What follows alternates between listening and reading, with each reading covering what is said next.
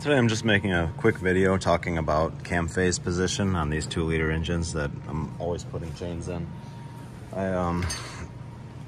You can go in with the scan tool, and when you go into measuring block values, you look at your intake phase position, and that's what tells you how far the chain is stretched. The only reason that works is because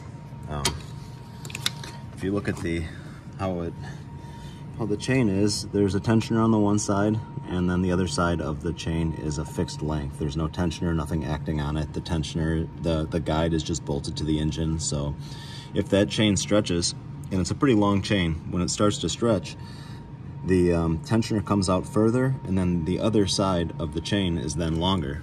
So this intake cam, or both cams, but this intake cam actually, with the crank in the same position, would rotate this way, would rotate counterclockwise here.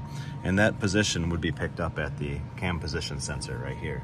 So it knows the position of the crankshaft, it knows the position of the camshaft. The chain stretches, this starts to clock counterclockwise, and then the phase position can be monitored in the scan tool. So when you see 4, 5, 6, 7 degrees of negative phase position, that means that this camshaft has then rotated counterclockwise. That's what it's picking up. Both of them have, but this is the one that's picking up on.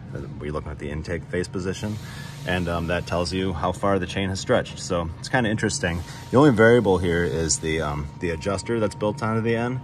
If that starts to act up, or if there's a problem with the adjuster magnet or this little bolt here that goes in, the adjuster magnet acts on this, and that's actually what moves the oil through this and moves the chain back and forth. The car won't know the difference.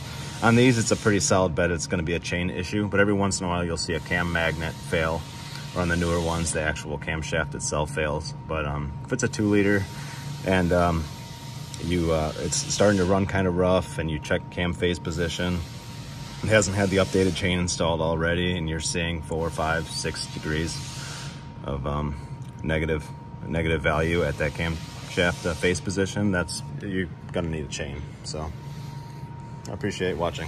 Thank you.